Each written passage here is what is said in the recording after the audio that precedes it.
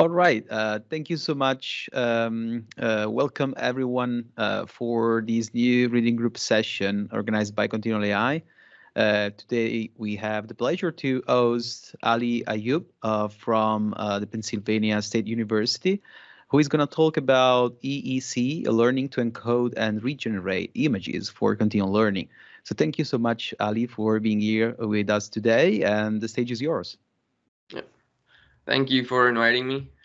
It's always fun to see familiar faces from different conferences and stuff, But anyways, I'll just start with the paper first, and then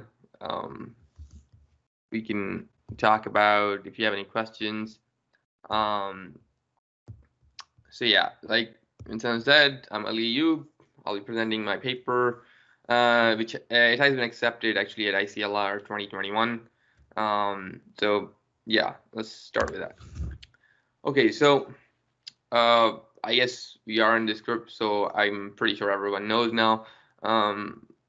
Generally, batch learning systems are like the well, they were the norm. I guess 2-3 years ago, but now incremental learning or continual learning is like the one of the new fields where like machine learning systems are trained in incremental steps so that they can be improved over time without requiring all the data to be available in a single batch. And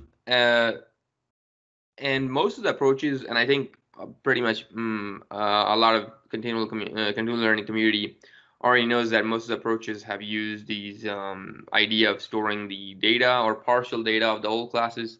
For example, iCarl, one of the famous approaches, and many after that use this idea of this storing old class data and using distillation loss.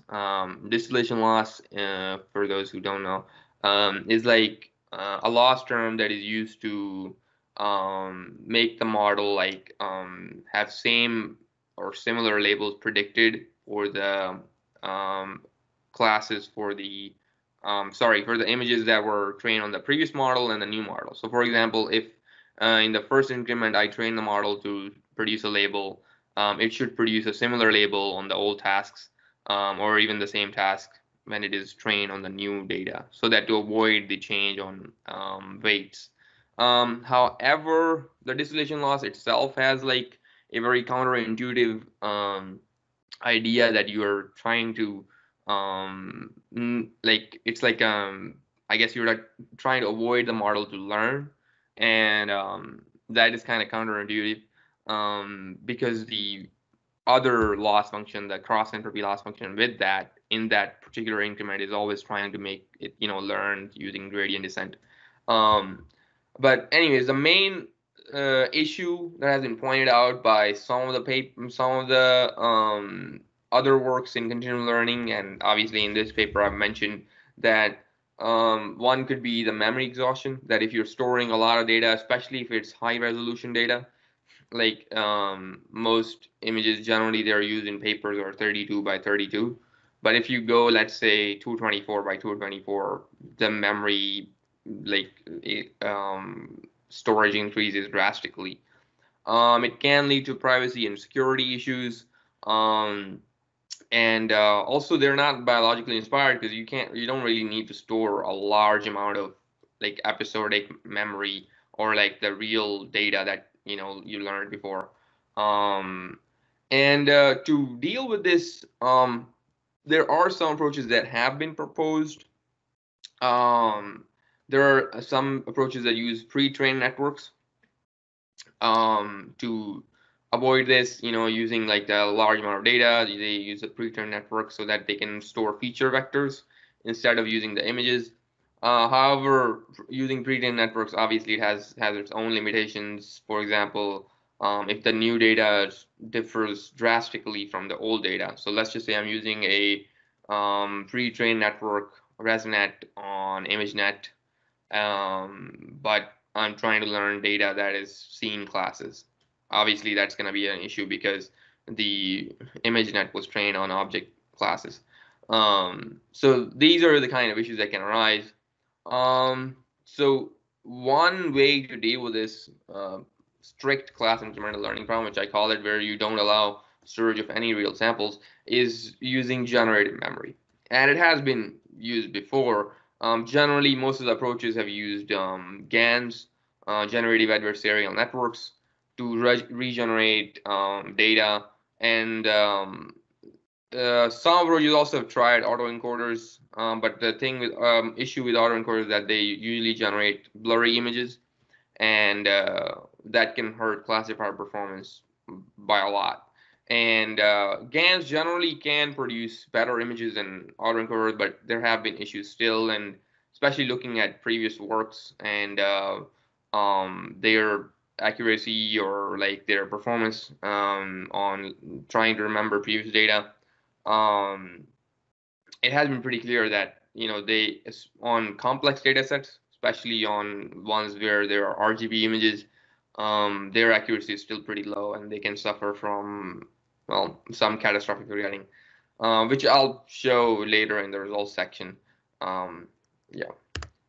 Okay, so in this paper, we use autoencoders to deal with to generate images for the old classes. But to deal with the blurriness problem, the idea that we use is called neural style transfer. And neural style transfer algorithm itself is actually used to generate or change the images. So for example, you have like an original image and you have like another content image, and you're trying to like make the image, whatever the input image was, look most like the content image. There is another image in the, you can also add another image with the neural style transfer algorithm it's called a style image, but we don't really need that in this, and I won't really go into detail in that, but if someone asks a question afterwards, I can explain. So the idea essentially in neural style transfer, as I stated, is that you want your input image to look most like the content image. And in that, they generally use a pre-trained network. They pass the images both from that and get convolutional features, and usually from, like, if you're using a VGG or AlexNet, from like the 5th layer, and then they find the convolutional features, get the loss by just a Euclidean distance loss between the convolution features, and using that they would try to update the input image. In this case, in our case, essentially what we want is that our reconstructed image looks most like the real image, because if that's the case, then we won't really have a big issue when training my classifier on generated data from the previous classes.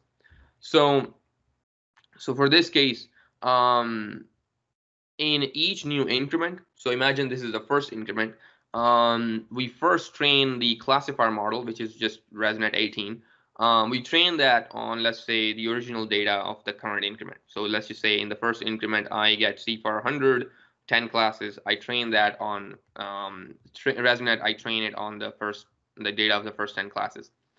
And then I train the autoencoder. I like a very shallow convolutional autoencoder. I use that and train it using the data of the current increment. So for example, the 10 classes that were just learned by the classifier.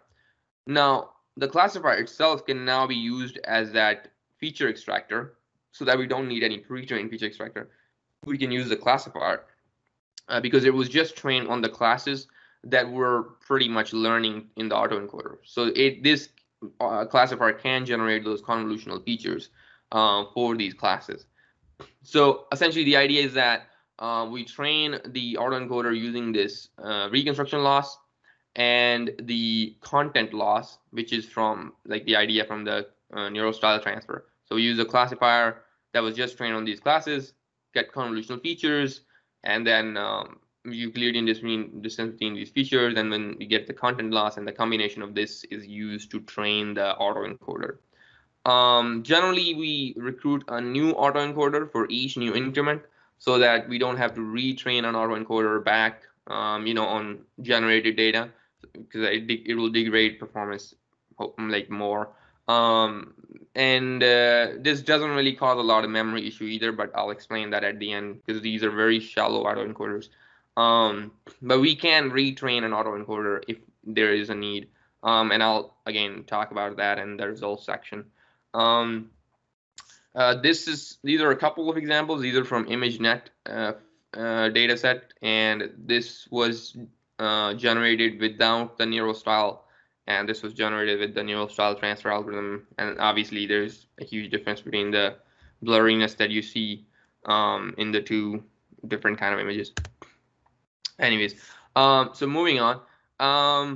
Now, to regenerate data, we still need, for the autoencoders, we need these feature vectors. We call them encoded episodes. So essentially, we can save all the feature vectors, and obviously, it will be much lesser memory than the actual images. But in case our system does run out of memory, we use this idea inspired by the memory integration process in the hippocampus and the neocortical system of the human brain, in which the idea is that the memory integration is used to combine different episodes or concepts into like single concepts. The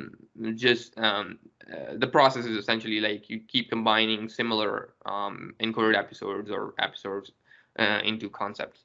So similar to that idea, we keep combining encoded episodes iteratively to generate centroids and covariance matrices. So we pretty much cluster them, and once we reach like a particular limit that our memory limit is reached, essentially we stop that clustering process, store the centroids and covariance matrices, and for covariance matrices we only use the diagonal entries just to reduce memory.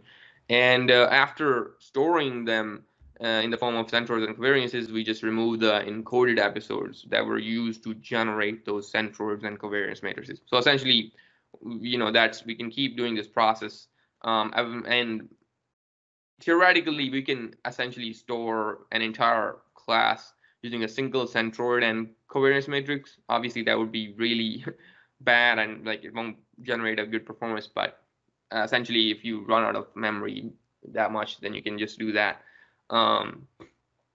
Yeah. So, anyways, further now to train the classifier. Let's just say in the first increment, there were only real images, so you didn't have this generated data coming from the autoencoder. But let's just say in the second or third increment, all of the next increments, the classifier is trained on 3 different streams of data. First is the real images that are from the current increment.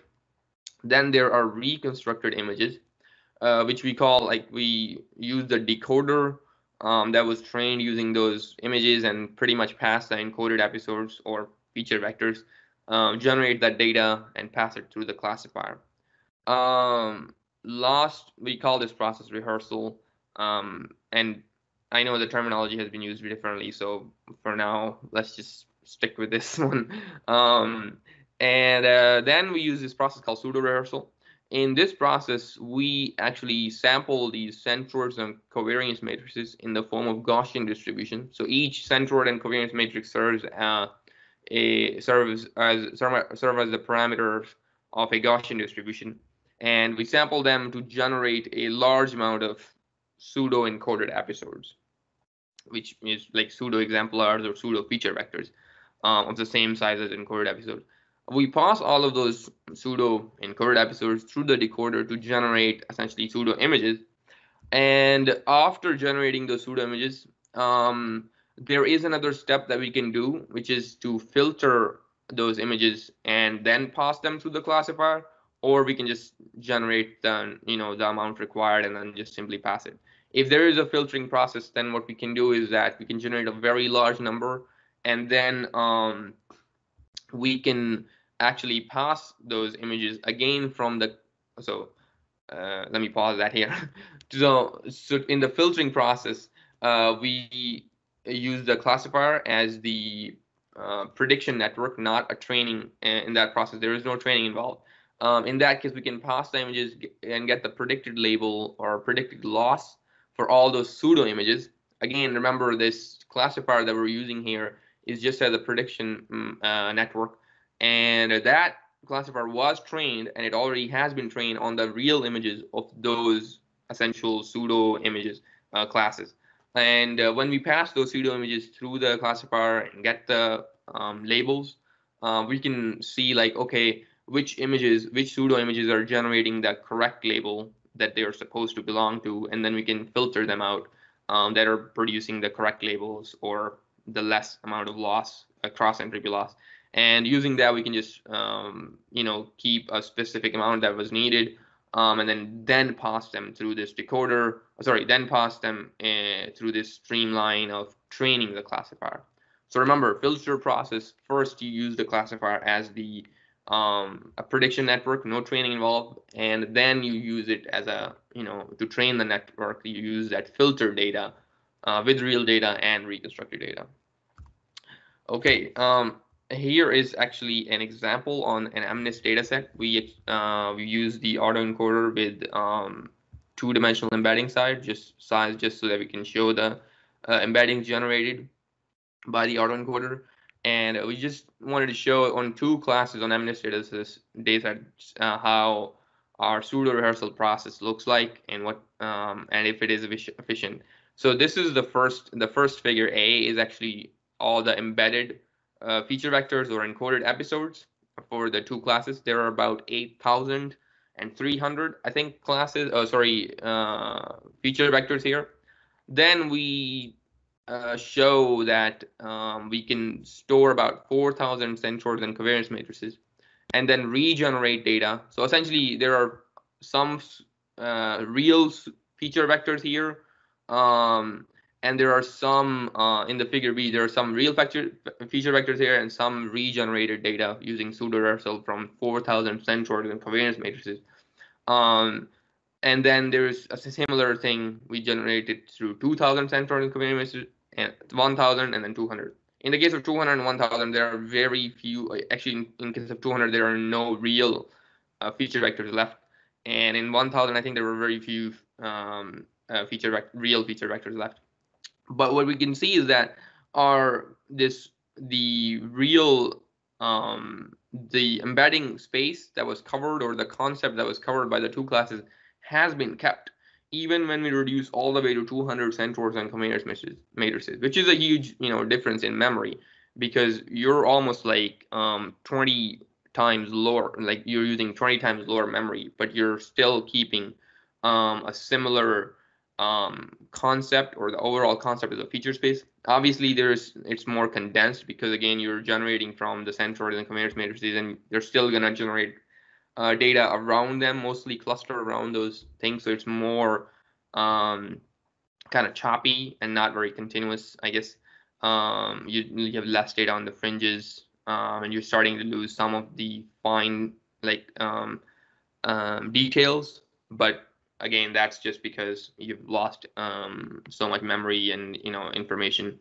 But again, still, the overall idea is that it can still keep this overall concept, and then hopefully these reconstructed images, or pseudo images generated from this pseudo data would be closer to the actual real data, which is this one. Finally, the last step that we add in our work is that a decay function, which is actually, the idea is that those reconstructed and pseudo images, even though we try our best to make them look like our original images, they could still look very different, or they could still be degraded, and that will hurt classifier performance, because if you train it on that kind of data, and you're telling it like, okay, this is just as good as the real data, obviously the classifier performance will get hurt. So what we do is that we actually introduce this small weighting function called sample decay weight, which is actually dependent on a simple coefficient that was a hyperparameter. There is a way we can set this value, but I can explain that later if someone asks. And we call this sample decay coefficient, and alpha, that is simply the number of times the autoencoder has been trained. So in our case, if we just use a single autoencoder one time, then it will be just 1, so it won't really affect anything. But the more times you train this, the higher this number will be, and the decay factor will be lower. weight will be lower, and essentially it will reduce the effect of the loss function here. But anyways, the overall loss function to train the classifier and an increment is the training on the real data, training on reconstructed data, and training on pseudo data. And for the pseudo and reconstructed data, we add these sample decay weights so that we can reduce the effect while training the classifier. So just to tell it, hey, the training data that is coming here is actually much better. It's real data, and these two might not be as important as this one. So it's like a kind of a trade-off over there. So yeah, so like I said, the overall loss function would kind of look like this, and we have a different gamma, the sample decay coefficient for pseudo images and reconstructed images. Obviously, it will be higher for pseudo images because they would be degraded more than the original images. But again, I can explain how gamma was chosen. So to compare against other approaches, we compared against some episodic memory approaches, which essentially, they store the real images of the previous classes, and some generative memory approaches. These simply generate data. Pretty much all of them use GANs to generate data, and most of them use a regularization term within it, the elastic weight consolidation. If someone asks, I can explain that, but I was hoping that everyone would know. That's why I didn't really go into detail of that. But anyways, for this paper, we actually performed experiment on 4 different data sets. Actually 5. There was another one in the supplementary. But here I'm just going to show, for quick results, I'll just show on 2 data sets. But if someone again asks, I can show results on all 5 data sets. But anyways, the first idea was to train it, test it on MNIST, which has been actually used pretty much by all of these generative memory approaches. So this is kind of a norm, I guess, in the generative memory-based continual learning community. So we tried it on that, but as you can see that the results are pretty much saturated. This is joint training, that is batch learning, and our approach and even a couple of other approaches produce very similar accuracy to this batch learning, which kind of shows that probably this is not a good data set to test generative memory-based continual learning approaches. So just to increase the complexity, we tested on, we tested on CFAR10, CFAR100 data sets, but here I'm just going to show the results on ImageNet 50. This is just a small subset of the ImageNet dataset. It has 50 classes chosen randomly, and we perform 10 different runs. So in all these 10 different runs, we get 50 different classes randomly chosen. And in each increment, we train on 10 classes. So essentially, we train the model on 5 increments. This was done just to have a fair comparison with previous works like DGMW and EIL, ICARL, just to have like a fair comparison. The settings were kept the same. And again, as you can see that unlike these other approaches, our approach was actually able to achieve significantly higher accuracy, showing that it can deal with this complex data set just as well as the simpler data sets. However, the difference in our approach and the joint training is actually much higher. This again is because of the complexity of the problem, and showing again that there is still a lot of room to be improved in even our approach. But it is a significant improvement over the previous works. In this case, A3 is representing the results, the average incremental accuracy for 3 increments, and A5 is representing average incremental accuracy for 5 increments. And for MNIST, it was A5. Essentially, it was 5 increments and 10 increments. Here are some of the reconstructed images for the 2 data sets, and there are a lot more in the paper if someone wants to go look at it, and in the supplementary material as well. But again, as I showed before, there is not a very big blurriness problem. There might be some, I guess you can see in ImageNet, but for MNIST, it's pretty much the real data almost. And finally, we actually perform a memory analysis of our approach just to see how much memory it requires to store if we just store the entire data sets encoded episode, that is the feature vectors. And with the training model and the autoencoders, it requires about 111 megabytes. The other approach, that the current state-of-the-art method that uses generative memory, it uses about 228 MB on the ImageNet 50 dataset, which is about, our approach is like half there, using half their memory space. And this is again when we are using pretty much all the encoded episodes. So for ImageNet dataset for 50 classes, it's about 65,000 feature vectors. When we reduce it to about k equals 5,000, that is 5,000 total. So essentially 2,500 centroids and covariance matrices. So from 65,000, we're going back to 2,500.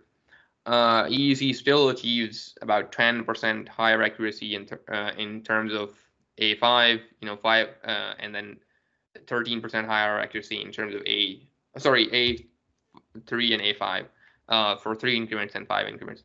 And memory use in this case is about 50 megabytes. And most of the memory is actually coming from the ResNet model, because that takes about, I think, 40 something MB. So which is about 78% lower memory space used by DGMW, which again shows that our approach kind of deals with two main problems of continual learning. It is catastrophic forgetting and the memory storage issues. Thank you. And I think there might be a lot of details. I tried to make the presentation as small as possible. I didn't know what was the time limit. So if anyone has questions, I have some backup slides just in case people have questions, or if they have other details or stuff they want to know about. Because there were some other things that we did in the paper, but again, like I said, because timing, I wasn't sure. I tried to make it as short as possible. All right. Well, thanks. Yeah, sure, Ali. That was great. Also in terms of timing. So thank you so much. So we have a couple of questions in the chat. Okay, I'll try to go to that if I can. I think I might stop sharing to go see. I can share slides again if someone wants to. Yeah. Okay. So great. You should be able to see a comment from Gabriele Graffietti with a few questions, actually. Yeah, I think so. Let's see. Okay. He had to leave early, so but yeah, we can take all these questions so you can read them. Watch the recording later on and see the answers. Okay, so I think the first question is that in your basic strategy, EEC, if I understood correctly, you use an autoencoder for every incremental task. But in EECS, you use a single autoencoder for all the tasks. Could you provide more details on training on this single autoencoder? Okay, so for training on the single autoencoder, you pretty much regenerate data from the previously stored, I guess, the encoded episodes and the if you have pseudo encoded episodes. You regenerate data and then train using the reconstructed images from the previous classes and the real images from the current class. So obviously, again, it's not a very efficient process, and that does lead to degradation of images, especially in the later increments. So I don't think that approach will be scalable for a long period of time. I think maybe in this work, it was not a lot of increments, so maybe that's why there wasn't a lot of degradation. But to be honest, I think it will see some issues in scalability. Okay. Second question is about ImageNet full. I'm also doing some experiments continually generating ImageNet data, but I have not obtained very good results. Could you provide more details on how you are able to obtain such accuracies? I think you use a different autoencoder for the one you use with 32 by 32 images. Yes. Okay. So for that, actually, and I think like I said, I didn't explain that. So we did perform experiments on a higher resolution images, and we did achieve significantly higher accuracy. That was again one. I would say that in that case we did use a single autoencoder every single time. We didn't use regenerate. I think if we did that, that would actually reduce accuracy. But again, the size of the autoencoder. So even in the previous case, it's about 0.2 megabytes. It takes, yeah. So it's not a very it doesn't take a lot of memory compared to the ResNet, which takes about 48 megabytes. For that case, the autoencoder was different. Yes, if we use the same autoencoder, the memory storage issue is a little higher, but the accuracy is also significantly better. If we use the different autoencoder to reduce the memory size, again, the accuracy is achieved lower, but it's still like the hit is not as big. Again, it's because I think it's because of the neurostyle transfer algorithm and the fact that we can add this weighting scenario within that we can reduce somehow the effect of those, I guess. So the more degraded your images are, the lower this value of this weight function with the loss, because the gamma that we trained over here was tuned was actually based on the accuracy that the model would achieve using the reconstructed images compared to the ratio of the accuracy that would achieve when it would have real images. So, the more degraded the images become, the lower the weight. So essentially, the model is being trained on lesser effect from those images. I think these could be the reasons for that. I can explain more if you can email me or something. Yeah. And I'll try to upload the code. I've been busy with some stuff, so I'll try to put that if I can soon. Then I think last question on imaging that you obtain much accuracy using full-size images than smaller images. In your opinion, why using bigger data yields a higher accuracy? I thought that using bigger data poses more difficulties on the training. Okay, yes. So actually, yes, but if you just check, forget about continual learning. Let's just say go batch learning scenario. Bigger data will actually produce better accuracy because you have better information about the image and the whole contours and everything, so the classifier can learn a better representation of the model. The issue with bigger data is actually with the autoencoder, the generation part, not the classification. If you can generate good data from the autoencoder or your GAN, whichever one you're using, then you can actually achieve higher accuracy. It just depends on the autoencoder training. So that again, like I said, I already explained that it's because of some of these ideas that we used. It could be again, I can explain that if you maybe he send an email, and yeah, that would be fine. Yeah, but if anyone has more questions about that, I can explain more. Okay, I think we have another question. Yep. Okay. Yeah. What is the intuition behind generating non-blurry images for generative replay? For example, there has been work in data compression that shows training a classifier images with blurry images achieve similar or higher accuracy when trained with. Okay, I am actually not familiar with that work. If there is, I would be happy to look at that if you can cite that. Do that training with blurry images achieve similar or higher accuracy? I actually tried it myself.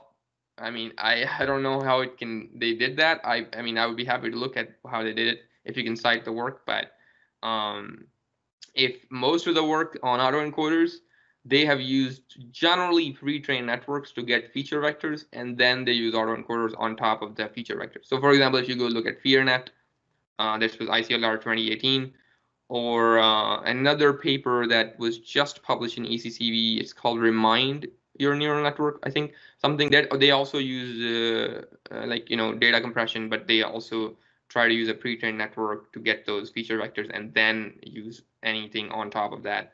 And there are a couple others. I've mentioned them in the paper. You can look.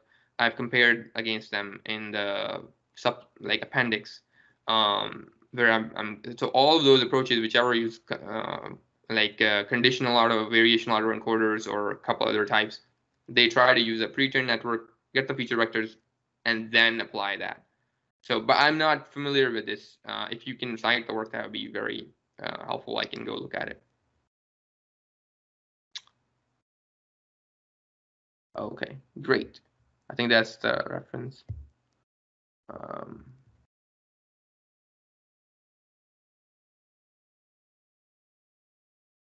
Yeah, we will check it Yeah, out. yeah, I'll But check it out because I'm yeah, I'll have to go look at it. I mean, on a very intuitive level, I mean, it makes sense that you can somehow Yeah, um, avoid recreating so much details that are so common. Let's say natural images, right? So essentially, you don't need to replay at that kind of level. hmm hmm But yeah, I mean, it is true what you say, Ali. That I mean, my experience, I've not seen many works like that. They can somehow generate, let's say, blurry images, but with high quality replay, let's say, value. yeah, yeah, So yeah. No, I mean, that's yeah, true. I mean, yeah. This is just I'm being an honest opinion that I haven't seen any.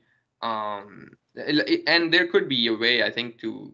You're right. And I think especially in batch learning scenarios, there could be ways to help improve because you might not need all the details. Depends on how much blurriness is there. But yeah, I'll go look at the work and thanks a lot for the reference. And see how they do that. Oh, I think we have another question. I wonder if the issue for continual learning comes from the fact that some images are high fidelity, new tasks, and others are blurry. So the network has to learn to handle both. Oh, yes, yes. Okay, yeah, you're right. This could actually be a big issue.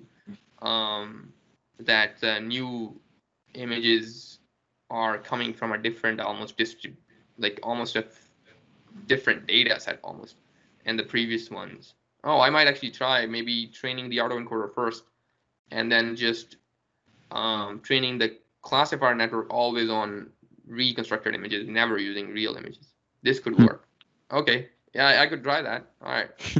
Yeah, because just to check this idea that if this is really the issue, that real images and the reconstructed images are different, so the classifier Yeah. maybe is confused or something. Yeah, I can try that. Thanks a lot. I think this might actually be a good idea. I'm gonna write that down. Yeah. Thank you, Tyler. And do you have any more questions? You can also speak up, guys. But yeah, we have another question on the or comment on the chat.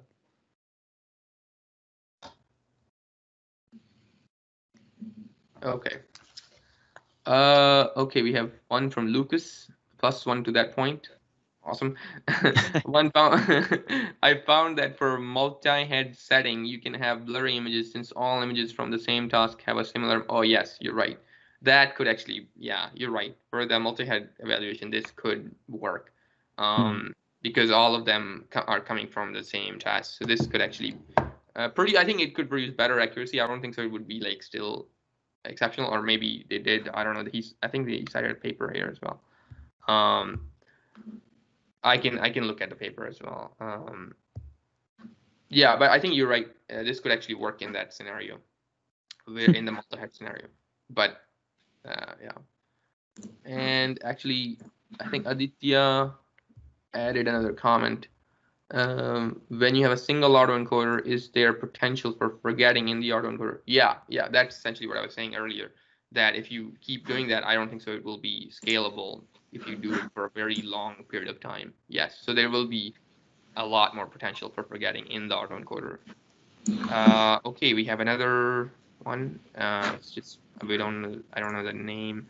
I'm wondering how much the pseudo and reconstructed features contribute to the classification loss function. Yeah, so that depends on the degradation. So the more they degrade, the lesser they will contribute to the loss function. So that's essentially how that is defined.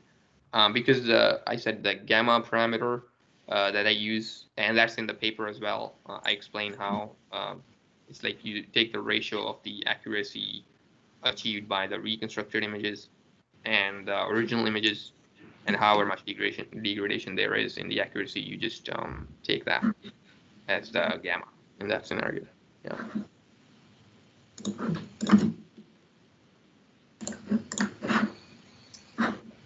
All right, I guess we are done. Yeah. Are there any more questions for Ali? Otherwise, we can close this session. Yeah, or you can email me as well. You know, yeah, I'd be happy to respond to any questions or, you know, help. Yeah, whichever. Yep. So thank you so much again, guys, for being here. Thank you, Ali, for your great presentation. You can maybe upload your slides, send the link to your slides in the forum where we have already a topic ready for you, where we can continue the discussion on this paper. And I'll see you guys all to the next reading group session, Friday next week, same time. Thank you so much. Yeah. Thanks a lot. Thanks. See you guys. Bye. Yeah. Bye.